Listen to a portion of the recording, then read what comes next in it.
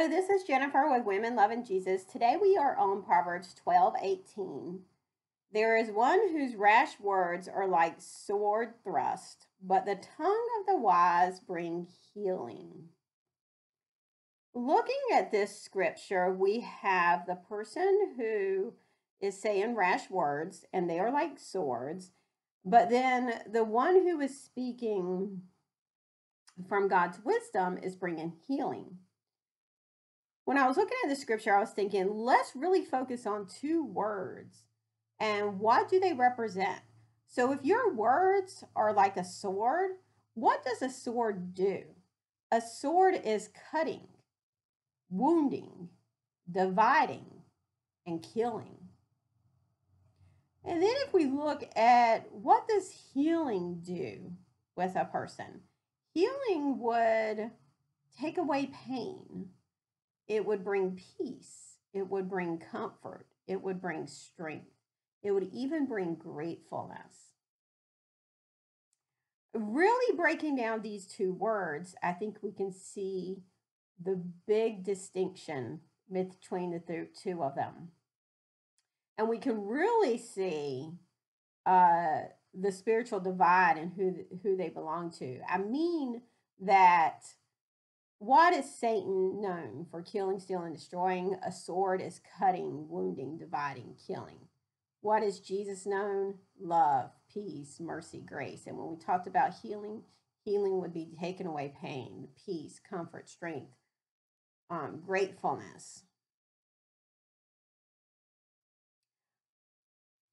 You know, I think we've all put our foot in our mouth, right? And said something quickly, and then we're like, oh no.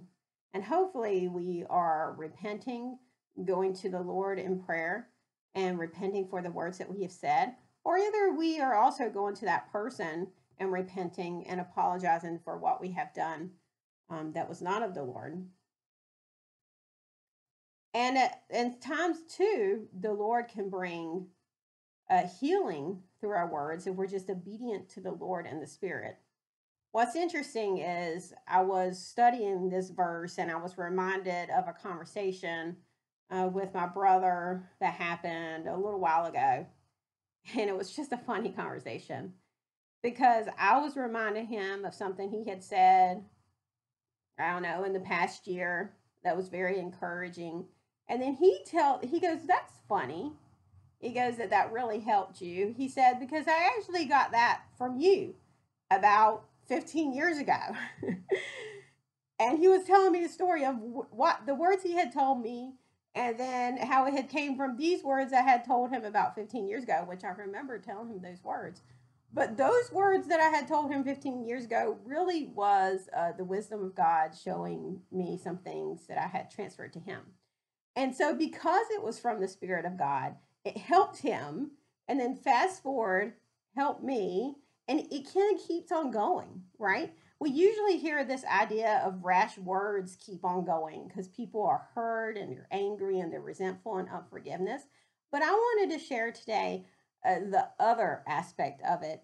There's the Spirit of God's words that bring this healing can keep on going and going. And who knows, maybe in a couple of years, I'll say we'll do that back and forth again.